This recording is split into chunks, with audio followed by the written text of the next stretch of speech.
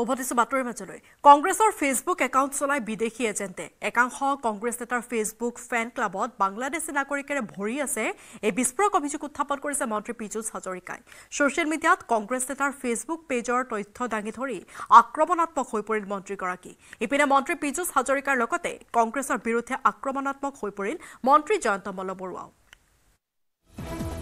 বিদেশী এজেণ্টে চলাই কংগ্ৰেছৰ ফেচবুক পেজ মল্লিকাৰ্জুন খৰগেৰ পৰা সাংসদ প্ৰদ্যুৎ বৰদলৈলৈকে বাংলাদেশীৰে ভৰি আছে একাংশ কংগ্ৰেছ নেতাৰ ফেচবুক ফেন ক্লাব যোৰহাটৰ সাংসদ গৌৰৱ গগৈৰ ফেন ক্লাবতো আছে বাংলাদেশী সদস্য কংগ্ৰেছৰ বিৰুদ্ধে আক্ৰমণাত্মক ৰাজ্যৰ তিনি প্ৰভাৱশালী মন্ত্ৰী পীযুষ হাজৰিকা জয়ন্ত মল্ল বৰুৱা আৰু অশোক সিংঘালৰ বিস্ফোৰণ কংগ্ৰেছৰ বিৰুদ্ধে অসমৰ সাংসদ এগৰাকী প্ৰদ্যুৎ বৰদলৈ তেওঁৰ ছ'চিয়েল মিডিয়া পেজটো চলাই ইউনাইটেড ষ্টেটছৰ পৰা ভাৰতবৰ্ষৰ কংগ্ৰেছৰ সভাপতি মল্লিকাৰ্জুন খাৰ্গে তেওঁৰ ছ'চিয়েল মিডিয়া পেজটো চলে নৰৱেৰ পৰা অসমৰ এগৰাকী সাংসদ গৌৰৱ গগৈ তেওঁৰ ফেন্স ক্লাবৰ যিবিলাক পোষ্ট সেইবিলাক চলে বাংলাদেশৰ পৰা প্ৰথমে মন কৰক এই ছবিখনলৈ সামাজিক মাধ্যমত বুধবাৰে ৰাজ্য চৰকাৰৰ তিনি মন্ত্ৰী পীযুষ হাজৰিকা জয়ন্ত মল্ল বৰুৱা আৰু অশোক সিংঘালে শ্বেয়াৰ কৰিছে এই ছবিখন এআইচিচিৰ সভাপতি মল্লিকাৰ্জুন খৰগেৰ ফেচবুক পেজ নৰৱেৰ পৰা পৰিচালিত হৈ আছে একেদৰে অসমৰ নগাঁৱৰ সাংসদ প্ৰদ্যুৎ বৰদলৈৰ ফেচবুক পেজ পৰিচালিত হৈ আছে আমেৰিকাৰ পৰা ভাৰতৰ 5 জনৰ লগতে আমেৰিকাৰ পৰা এজন এজেণ্টে নিয়ন্ত্ৰণ কৰে প্ৰদ্যুৎ বৰদলৈৰ ফেচবুক পেজ এইবাৰ চাওক যোৰহাটৰ সাংসদ গৌৰৱ গগৈ ফেন ক্লাবৰ বাংলাদেশী সদস্য কোন এইজন বাংলাদেশৰ ঢাকাৰ যুৱক সাইফুল ইছলাম বাংলাদেশী সাইফুল ইছলামো হৈছে গৌৰৱ গগৈৰ ফেন ক্লাবৰ সদস্য ইফালে এইজন বাংলাদেশী আনোৱাৰ হুছেইনো গৌৰৱ গগৈ ফেন ক্লাবৰ সদস্য নিজৰ ছ'চিয়েল মিডিয়া একাউণ্টত তিনি মন্ত্ৰীয়ে এই ছবি শ্বেয়াৰ কৰি উদঙাই দিছে কিদৰে বিদেশী আৰু বাংলাদেশীৰ নিয়ন্ত্ৰণত চলি আছে একাংশ বাঘা কংগ্ৰেছ নেতাৰ ছ'চিয়েল মিডিয়া বা ফেচবুক পেজসমূহ বিদেশী শক্তিৰ জৰিয়তে ভাৰতৰ নিৰ্বাচনত কংগ্ৰেছে প্ৰভাৱ পেলাবলৈ চেষ্টা কৰাৰ অভিযোগ মন্ত্ৰী জয়ন্ত মল্ল বৰুৱাৰ ভাৰতীয় সংবিধান ৰক্ষা কৰাৰ শপত লোৱা কংগ্ৰেছে নিজৰ ডিজিটেল মাধ্যম বিদেশী এজেণ্টৰ হাতত দিয়াটো খুবেই উদ্বেগজনক বুলি মন্তব্য মন্ত্ৰী জয়ন্ত মল্ল বৰুৱাৰ কংগ্ৰেছ নেতাৰ ফেচবুক পেজ বিদেশৰ পৰা নিয়ন্ত্ৰণ কৰাটো অসম তথা দেশৰ বাবে ডাঙৰ ভাবুকি বুলিও তাৎপৰ্যপূৰ্ণ মন্তব্য কৰে মন্ত্ৰীগৰাকীয়ে অসমৰ সাংসদ এগৰাকী প্ৰদ্যুৎ বৰদলৈ তেওঁৰ ছ'চিয়েল মিডিয়া পেজটো চলাই ইউনাইটেড ষ্টেটছৰ পৰা ভাৰতবৰ্ষৰ কংগ্ৰেছৰ সভাপতি মল্লিকাৰ্জুন খাৰ্গে তেওঁৰ ছ'চিয়েল মিডিয়া পেজটো চলে নৰৱেৰ পৰা অসমৰ এগৰাকী সাংসদ গৌৰৱ গগৈ তেওঁৰ ফেন্স ক্লাবৰ যিবিলাক পোষ্ট সেইবিলাক চলে বাংলাদেশৰ পৰা যোনে ভাৰতবৰ্ষৰ সংবিধানৰ শপত লৈ ভাৰতৰ সাৰ্বভৌমত্ব ৰক্ষাৰ কাৰণে শপত লৈছে সেইসকল মানুহক যদি বিদেশী এজেণ্টে এনেকৈ নিয়ন্ত্ৰণ কৰে তেতিয়াহ'লে অসমৰ কাৰণে কিমান ভয়াৱহ দিনৰ কথা মই তেওঁলোকক গৰিহণা দিছোঁ যে এনেকুৱা ধৰণৰ কাম কমচে কম নকৰিব যি কামে অসমৰ মানুহক বা ভাৰতবৰ্ষৰ মানুহক তেওঁলোকৰ প্ৰতি সন্দেহ উপজায় বিদেশী এজেণ্টে একাংশ কংগ্ৰেছীৰ সামাজিক মাধ্যম পৰিচালনা কৰাক লৈ পিছে মন্তব্য নকৰে কংগ্ৰেছৰ কোনো নেতাই নিউজ 18 প্ৰতিক্ৰিয়া বিচৰাত মৌনতা অৱলম্বন কৰিলে কংগ্ৰেছ নেতৃত্বই পিছে এআইইউডিএফৰ মুৰব্বী বদৰুদ্দিন আজমলে কৰিছে তদন্তৰ দাবী এইসকলৰ চৰকাৰ আছে এইসকলৰ আইবি আছে চিবিআই আছে আৰু বিভিন্ন ব্ৰাঞ্চ আছে যদি থাকে ক'ব পাৰে আমি কেনেকুৱা কম উপনিৰ্বাচনৰ আগে এনে এটা স্পৰ্শকাতৰ বিষয়ক লৈ কংগ্ৰেছৰ নীৰৱতাই প্ৰকৃততে কি সূচাইছে এই আক্ৰমণৰ প্ৰত্যাক্ৰমণ নকৰাকৈয়ে কংগ্ৰেছে মানি ল'ব নেকি মন্ত্ৰী পীযুষ হাজৰিকা জয়ন্ত মল্ল বৰুৱা আৰু অশোক সিংঘালে কৰা এই চাঞ্চল্যকৰ অভিযোগ এতিয়া সময় কংগ্ৰেছে উত্তৰ দিয়াৰ গুৱাহাটীৰ পৰা বলেন ভট্টাচাৰ্যৰ report news 18 Assam north east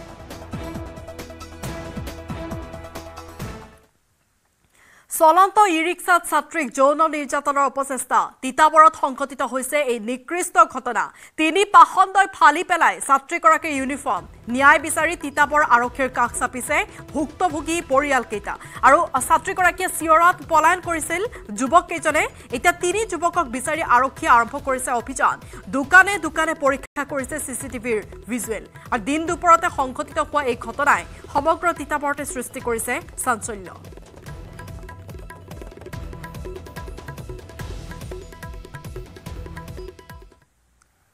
Lakshmi পূজাৰ মাজতে ডিব্ৰুগড়ত ঘটন সম্পূৰ্ণ কেন্দ্ৰীয় বিদ্যালয়ত বিধ্বংসী অগ্নিকাণ্ড সংঘটিত হয় লক্ষ্মী পূজাৰ বন্তিৰ পৰা জুইৰ সূত্ৰপাত হোৱা বুলি জানিব পৰা গৈছে নিমিষতে জুয়ে চালি ধৰে কেইবাটাও শ্ৰেণী কোঠা অগ্নি নিৰ্বাপক বাহিনীৰ তৎপৰতাত নিৰ্বাপিত হয় জুই মই দোকানত আছিলো এইফালে ৰোডত বাই মোক কল কৰিলে এনেকুৱা জুই জ্বলিছে বুলি মই আহিলো তাৰপিছত আহি কিনে শুনিলো গলিৰ পৰা মানুহ ওলাই আছে আৰু বেছিকৈ জুই লাগিলে বুলি মই তাৰপিছত দৌৰি কিনে ভিতৰত আহিলো মোৰ দাদাও আহিলে ভাইটিও আহিলে তাৰপিছত মই ভিতৰত সোমাই কিনে চালো আৰু দাদা দুজন ওলাই আছে দৌৰি তাৰপিছত মই ফায়াৰৰ হেৰি এটা ল'লো সেইটো ভাঙি কিনে ভিতৰত দলিয়াই দিলো তাৰপিছত দাদাই পানী পাইপ লৈ কিনে ভিতৰত মাৰিলে আৰু তাৰপিছত ফায়াৰ ব্ৰিগেডত বহুত ডাঙৰকৈ লাগিলে বিচনা চিচনা চব জ্বলি গ'ল ক্লাছৰুম নহয় মানুহৰ ঘৰ আছিলে মানে জুই চাকি জ্বলাইছিলে তাত চাকি জ্বলাইছিলে চাকি জ্বলাইছিলে তাতে সেনেকুৱা কিবা হ'ল চাগে প্ৰব্লেম ক্লাছৰুমটো গোটেইখিনি ইয়াত ক্লাছৰুমেই হয় বাৰু সেইটো দাদাৰ হেৰি আমাৰ স্কুলতে থাকে তেওঁৰ ঘৰ হয় ক্লাছৰুমৰ ভিতৰতো জুই লাগিছিলে ক্লাছৰুমত লগা নাই খালি তেওঁৰ ঘৰতে লাগিলে ইটা ভাটাত কাম কৰিবলৈ অমান্তি হোৱাৰ বাবে নাবালক পুত্ৰক অপহৰণ 3 যুৱকৰ পুত্ৰৰ মুক্তিপণৰ বাবদ ফোনযোগে দাবী কৰিলে ৮০,০০০ টকা দাবী কৰা ধন নিদিলে পুত্ৰক প্ৰাণে মৰাৰ ভাবুকি 3 অপহৰণকাৰী পিছে ক'ত সংঘটিত হৈছে এই ঘটনা শ্ৰমিকৰ পৰিয়ালৰ সন্তানক অপহৰণ দুষ্ট চক্ৰৰ ৮০,০০০ টকাৰ মুক্তিপণ দাবী ভুক্তভোগী পৰিয়ালক দাবী কৰা ধন নিদিলে ছাত্ৰজনক মাৰি পেলোৱাৰ ভাবুকি ৮০,০০০ টাকা দি কিনি ল'ৰাটো আনিব লাগে যদি ৮০,০০০ টাকা না দি মোক ল'ৰাটো এৰি নিদিয়ে মৰিগাঁৱৰ মৈৰাবাৰীৰ শগুনবাহী গাঁৱত সংঘটিত হৈছে এই চাঞ্চল্যকৰ ঘটনা কাৰ্বি আংলঙৰ ইটা ভাটাত কাম কৰিবলৈ খজল উদ্দিন নামৰ এটা শ্ৰমিক পৰিয়ালক হেঁচা প্ৰয়োগ কৰিছিল 3 যুৱকে কিন্তু ইটা ভাটাত কাম কৰিবলৈ যাবলৈ অমান্তি হৈছিল শ্ৰমিক পৰিয়ালটো এই কথাত ক্ষুণ্ণ হৈ 5 দিন পূৰ্বে ঘৰৰ সন্মুখৰ পৰাই পৰিয়ালটোৰ কনিষ্ঠ সন্তানক অপহৰণ কৰে জমিৰ উদ্দিন আফাজ উদ্দিন আৰু ফুৰকান আলীয়ে অপহৃত হাফিজুল ইছলাম 5ম শ্ৰেণীৰ ছাত্ৰ ইয়াত পৰীক্ষা চলি আছে নাচ আৰু পেটৰ পৰীক্ষা চলি আছে আমি ল'ৰাজনৰ সন্ধান বিচাৰি তেওঁৰ ঘৰত গৈছিলোঁ তেওঁলোকৰ পৰিয়ালে আমাক জনাইছে যে আজি পৰা কেইদিন আগতে তেওঁলোকৰ গাঁৱৰ এজনে অপহৰণ কৰি লৈ গৈছিল অপহৰণৰ পিছতে খজল উদ্দিনৰ পত্নীলৈ ফোনযোগে ৮০,০০০ টকা দাবী কৰে 3 অপহৰণকাৰীয়ে দাবী কৰা ধন নিদিলে পুত্ৰক প্ৰাণে মৰাৰ ভাবুকি দিয়ে 3 অপহৰণকাৰীয়ে এতিয়া ফোন কলৰ পিছতে ভুক্তভোগী পৰিয়ালটোত লাগিছে হাহাকাৰ আজি 5 দিন হৈ গ'ল ল'ৰাটো উঠাই লৈ গ'ল থানাত আমি এজাহাৰ কৰিছোঁ এটু আমি ল'ৰাটো পোৱা নাই আজি 5 দিন হৈ গ'ল মোৰ ল'ৰাটো দিয়া নাই ইতিমধ্যে ঘটনা সন্দৰ্ভত মৈৰাবাৰী থানাত 3 অপহৰণকাৰীৰ বিৰুদ্ধে এজাহাৰ দাখিল কৰিছে ভুক্তভোগী পৰিয়ালটোৱে কিন্তু এই পৰ্যন্ত অপহৰণকাৰীৰ কোনো সংসূত্ৰ উলিয়াবলৈ সক্ষম হোৱা নাই আৰক্ষীয়ে মৰিগাঁৱৰ পৰা পৱনজ্যোতি ডেকাৰ report news 18 Assam north east নাৰেংগীৰ সেনা শিবিৰত দেখা গৈছে এটা অসুস্থ হাতী ভৰি ফুলা হাতীটো পৰিছিল এটা খাৱৈত প্ৰচণ্ড বিষত ভোগা হাতীটোৱে খোজ কাঢ়িবলৈ চেষ্টা কৰিছে সেনা শিবিৰত থকা খাৱৈত পৰি আহত হৈছিল হাতীটো আমচাং বনাঞ্চলৰ পৰা প্ৰায়ে এই হাতীটো আহে সেনা শিবিৰলৈ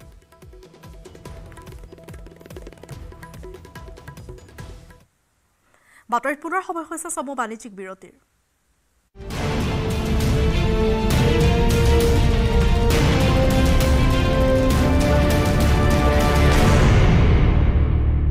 সৰ্বোত্তম টিএমটি লগা এইটো মাইথান ষ্টিল নহয় সস্তা হয় বস ষ্ট্ৰং মানে মাইথান ষ্টিল পূজাৰ সময়তে দাম বাঢ়িল পেট্ৰলৰ এইবাৰ পুনৰ দাম বাঢ়িব অত্যাৱশ্যকীয় ঔষধৰ 8 বিধ ঔষধৰ 11 বিধ ফৰ্মুলাৰ শীঘ্ৰে বাঢ়িব দাম দৈনিক ঔষধ সেৱন কৰিবলগীয়া দেশৰ ৰোগীসকলৰ মূৰত মাধমাৰ চৰকাৰৰ পুনৰ দাম বাঢ়িব অত্যাৱশ্যকীয় ঔষধৰ হাঁপানী গ্লুকোমা থেলাছেমিয়া যক্ষ্মা আৰু মানসিক ৰোগত আক্ৰান্ত যিসকল ৰোগী আছে তেওঁলোকে প্ৰতিদিনে সেৱন কৰিব লাগে ঔষধ ইতিমধ্যে এই সকল লোক বিভিন্ন অত্যাৱশ্যকীয় সামগ্ৰীৰ দাম বৃদ্ধিত পিষ্ট তেনে সময়তে ভূতৰ ওপৰত দানৱৰ দৰে অত্যাৱশ্যকীয়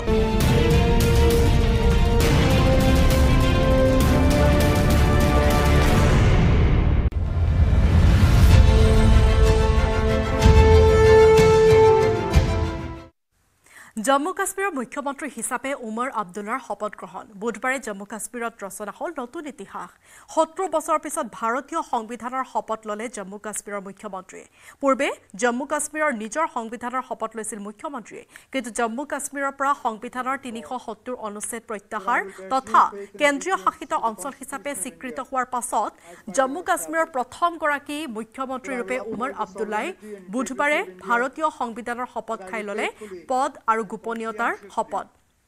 দ্বিতীয়বাৰৰ বাবে জম্মু কাশ্মীৰৰ মুখ্যমন্ত্ৰী হ'ল উমৰ আব্দুল্লা জম্মু কাশ্মীৰ নেশ্যনেল কনফাৰেন্স আৰু কংগ্ৰেছ মিত্ৰজোঁটে কেন্দ্ৰীয় শাসিত অঞ্চলটোত চৰকাৰ গঠন কৰিছে শ্ৰীনগৰৰ শ্বেৰ-ই কাশ্মীৰ ইণ্টাৰনেশ্যনেল কনভেনশ্যন চেণ্টাৰত আড়ম্বৰপূৰ্ণভাৱে অনুষ্ঠিত এক অনুষ্ঠানত উমৰ আব্দুল্লাই শপত গ্ৰহণ কৰে নেশ্যনেল কনফাৰেন্সৰ আমন্ত্ৰণ ক্ৰমে ইতিমধ্যে বিৰোধী মিত্ৰজোঁট তথা এনডি গোটৰ বহুকেইগৰাকী নেতাই শপত গ্ৰহণ অনুষ্ঠানত উপস্থিত থাকে লোকসভাৰ বিৰোধী দলৰ দলপতি ৰাহুল গান্ধী কংগ্ৰেছ নেত্ৰী প্ৰিয়ংকা গান্ধী ভদ্ৰা সমাজবাদী পাৰ্টিৰ নেতা অখিলেশ যাদৱ প্ৰকাশ কাৰাট সুপ্ৰিয়া সুলে আৰু কানি মুঝিৰ লগতে পিডিপি নেত্ৰী মেহবুবা মুফতি আপ নেতা সঞ্জয় সিং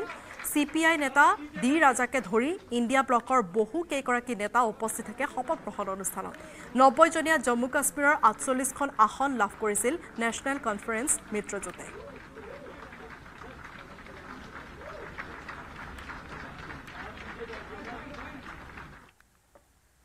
বানে ধোৱা ধেমাজিৰ বহুকেইখন গাঁৱত এইবাৰ নাই কাতি বিহুৰ প্ৰস্তুতি কাতি বিহু বুলিবলৈ ধেমাজিৰ চিচিবৰ গাঁৱৰ ৰাজচক্ৰৰ অন্তৰ্গত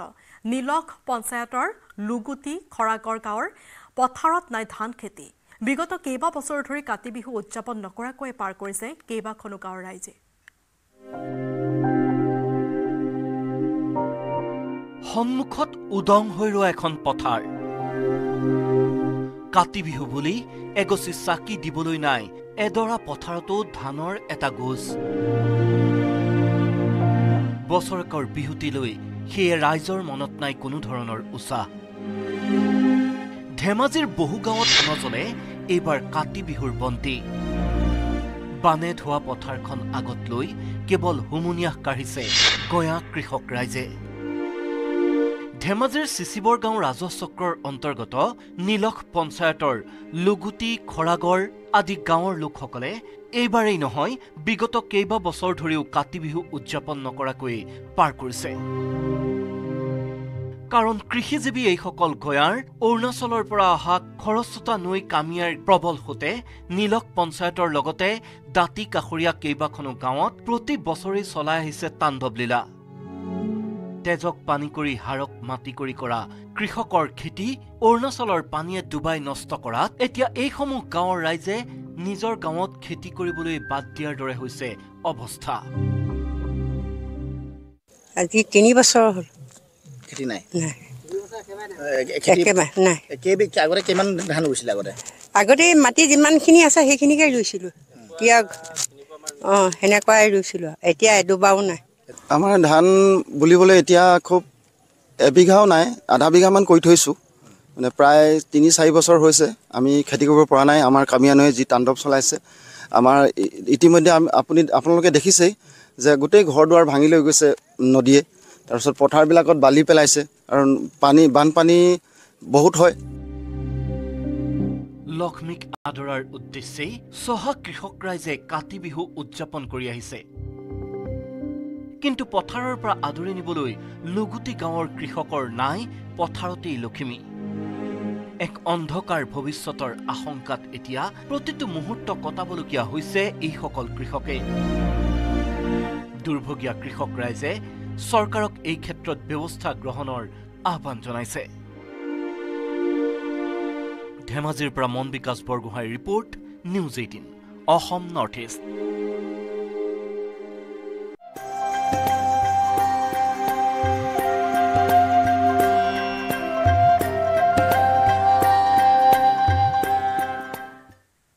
আজি ধন ঐশ্বৰ্যৰ অধিষ্ঠাত্ৰী দেৱী লক্ষ্মী পূজা লক্ষ্মী মন্দিৰসমূহৰ লগতে দুৰ্গা পূজা মণ্ডপত আয়োজন কৰা হৈছে পূজাৰ সামগ্ৰীৰে উভয় নদী হৈ পৰিল ৰাজ্যৰ বজাৰ লক্ষ্মী পূজা উপলক্ষে মা লক্ষ্মীৰ বন্দনাৰে মুখৰ হৈ পৰিল ৰাজ্যৰ লক্ষ্মী মন্দিৰ দুৰ্গা পূজা মণ্ডপসমূহ ইয়াৰ লগতে প্ৰতি ঘৰতে আয়োজন কৰা হয় লক্ষ্মী পূজা দেৱী লক্ষ্মীৰ প্ৰতিমা, নানাৰঙী আলপনা, ধানৰ মুঠি, পদুম ফুল, কলপুলি আদিৰে ভৰিল বজাৰ। তেজপুৰৰ মাজগাঁৱত ধুমধামেৰে আয়োজন কৰা হৈছে লক্ষ্মী পূজা। মাজগাঁও জাতীয় শ্বহীদ বাকৰিৰ সমীপত স্থানীয় লোক আৰু স্থানীয় ব্যৱসায়ীসকলৰ সহযোগত আয়োজিত লক্ষ্মী পূজাই এইবেলি 19 বৰ্ষত ভৰি দিলে। লক্ষ্মী পূজাত ভাওনাৰো আয়োজন কৰিছে আয়োজক সমিতিয়ে। তেজপুৰৰ পৰা এই সন্দৰ্ভত এক প্ৰতিবেদন যুগুতাইছে আমাৰ সাংবাদিক হেমন্ত নাথে। ধন অধিষ্ঠাত্ৰী দেৱী লক্ষ্মীৰ পূজা আজি, আৰু মই দেখুৱাইছোঁ পৰিৱেশ তেজপুৰৰ, আৰু তেজপুৰৰ মাজগাঁও জাতীয় শ্বহীদ বাকৰিৰ সমীপৰ যি পাঁচআলি, সেই পাঁচআলি এজোপা প্ৰকাণ্ড গছৰ তলত প্ৰতি বছৰে স্থায়ীভাৱে যি লক্ষ্মী মন্দিৰ নিৰ্মাণ কৰিছিল সেই স্থানীয় লোক আৰু স্থানীয় যিসকল ব্যৱসায়ী, তেওঁলোকে এইবেলি 19 বছৰত ভৰি দিছে। আৰু আজিও আটক ধুনীয়াকৈ সুন্দৰ ৰূপত তেওঁলোকে লক্ষ্মী পূজাৰ আয়োজন কৰিছে। আৰু আমি দেখুৱাইছোঁ পৰিৱেশটো এই মুহূৰ্তত শংকৰধ্বনি আৰু আয়তী উলিয়াই পূজা আৰম্ভ হৈছে, আৰু এই মুহূৰ্তত পূজাৰীয়ে পূজা আৰম্ভ কৰিছে। মই পুনতে পূজাৰীৰ পৰা এটা মন্ত্ৰ চাউণ্ড শুনিব বিচাৰিম। ओम सर्वमंगल मंगले शिवे सर्वसाधिके शरण्ये त्र्यंबके गौरी नारायणी। हे माँ महालक्ष्मी देवी, আজি তোমাৰ আজি ভক্ত আগমন কৰি ইয়াত আবাহন কৰি দক্ষিণ স্নান কৰি আজি ৰাইজৰ হৈ সকলো ৰাইজ বিশ্ব শান্তিৰ হৈ সকলোৰে আজি লক্ষ্মী দেৱক আজি সকলো ৰাইজ আজি ইয়াত সমবেত হৈছে। আজি এই লক্ষ্মী দেৱৰ জৰিয়তে পূজাৰ জৰিয়তে সকলো ৰাইজৰ হৈ আপোনাৰ জানা ইয়াত বিশ্ব শান্তিৰ কাৰণে ধনলক্ষ্মীৰ আগমনৰ জন্য, বাণিজ্যত উন্নতিৰ জন্য, কৰ্মত উন্নতিৰ জন্য বহু কাল নিবিচাৰে ধনে জনে মানে কুট কুশল স্বভাৱ চৰিত্ৰ শৰীৰে সংসাৰে বিদ্যা বুদ্ধি জগত সদায় বুদ্ধি তোমাৰ চিচনত আজি সকলো ইয়াত নানা আহি সমত হৈছে। হে মা মহাদেৱী সকলোৰে কৃপা ৰাখি সৰ্বত্ৰে জয় জন্মতে দীৰ্ঘায়ু হয়। আমি দেখুৱাইছোঁ পৰিৱেশটো, আৰু এনেদৰে এই তেজপুৰৰ যি মাজগাঁও জাতীয় শ্বহীদ বাকৰিৰ সমীপৰ যি এই পাঁচআলিত প্ৰতি বছৰৰ দৰে এনেদৰে আজিৰ দিনটোত অতি ধুমধামেৰে পবিত্ৰ ধন আৰু ঐশ্বৰ্য লক্ষ্মীৰ পূজা অৰ্চনা আৰম্ভ কৰা হয়। আৰু আমি যিহেতু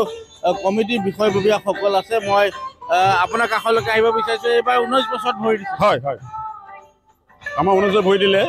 এই পূজাভাগ আমাৰ পৰম্পৰাভাৱে চলি আছে।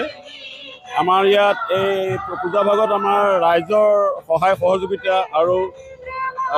দান বৰঙণি পূজাভাগ হয়। ইয়াত আমি কাৰো ঘৰত পইচা তুলিবলৈ নাযাওঁ, আমি এখন টেবুল পাৰি বহোঁ, সেই তাতে আহি ৰাইজে দান বৰঙণি দি যায়, আৰু সেই তেনেধৰণে পূজা চলি আছে। এইবাৰ পূজাৰ সৈতে সংযোগ ৰাখি এখন ভাওনাও হ'ব, ৰাম হনুমানৰ যুদ্ধ। ইমানেই।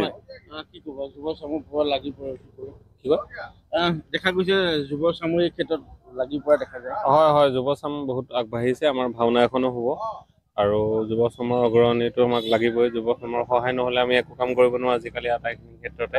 আৰু আমাৰ এই মন্দিৰভাগ আমাৰ স্থায়ী কৰিবলৈ অকণমান চাই আছোঁ, চেষ্টা কৰি আছোঁ। গতিকে সকলো ৰাইজৰো অকণমান প্ৰচেষ্টা লাগিব হাতত, স্থায়ীকৈ যাতে হ'ব পাৰে।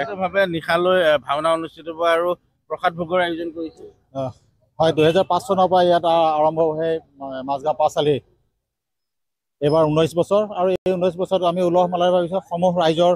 কেৱল যে মাজগাঁৱে নহয়, বৃহত্তৰ তেজপুৰ অঞ্চলত বিভিন্নজন ৰাইজৰ দান বৰঙণি ইয়াত আগবঢ়াইছে, তেখেতসকলৰ সেই বিচাৰিছে। আৰু পূজাৰ সমাপ্তৰ লগে লগে এখন ৰাম হনুমানৰ যুদ্ধ হ'ব। গুৰুজনাৰ নিশ্চিতভাৱে আমি দেখুৱাইছোঁ পৰিৱেশটো, আৰু এই মুহূৰ্তত যিহেতু পূজা অব্যাহত আছে, আৰু নিশালৈ গুৰুজনাৰ সৃষ্টি ভাওনাও ইয়াত প্ৰদৰ্শিত হ'ব। আৰু এই মুহূৰ্তত দেখা পোৱা গৈছে বৃহত্তৰ মাজগাঁৱকে ধৰি দাঁতিকাষৰীয়া অঞ্চলৰ সকলো লোক ওলাই আহিছে। আৰু যিহেতু আজি ধন ঐশ্বৰ্যৰ অধিষ্ঠাত্ৰী দেৱী লক্ষ্মীৰ পূজা, আৰু সকলোৱে এই আপাহতে এই পূজাত অংশ লোৱা পৰিলক্ষিত হৈছে। মৰিগাঁও দিৱসৰ সামৰণি অনুষ্ঠানত জুবিন গাৰ্গৰ সংগীতানুষ্ঠান। সাংস্কৃতিক অনুষ্ঠানত ইটোৰ পাছত সিটো জনপ্ৰিয় গীতেৰে হাজাৰ হাজাৰ দৰ্শকক মোহিলে জুবিন গাৰ্গে। গীত পৰিৱেশন কৰি থকাৰ মাজতে জুবিনৰ স্বভাৱ সুলভ ধেমালি। জুবিনে ক'লে, মই সকলোকে গান গোৱালোঁ, এদিন হিমন্ত দাকো গান গোৱাব লাগিব।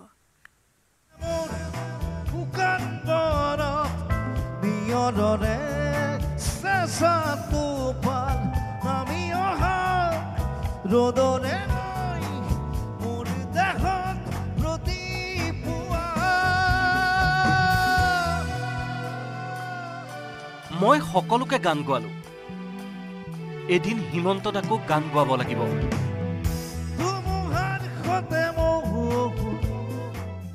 মই আজিকালি নিজে বেছি নাগাওঁ, বেলেগক গোৱাই থাকোঁ। অকল হিমন্ত দাক গোৱাব পৰা নাই, গোৱাম কিন্তু এদিন।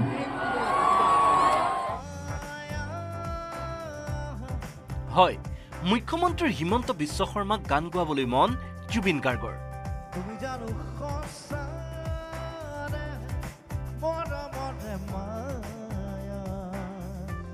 মৰিগাঁও দিৱসৰ সামৰণি অনুষ্ঠানৰ সাংস্কৃতিক সন্ধিয়াত গীত পৰিৱেশন কৰি থকাৰ মাজতে জুবিনৰ এনেদৰেই স্বভাৱসুলভ ধেমালি। এই অনুষ্ঠানতে জুবিন গাৰ্গৰ অনুৰোধত মঞ্চত একেলগে গীত পৰিৱেশন কৰিলে জিলা আয়ুক্ত দেৱাশীষ শৰ্মাই।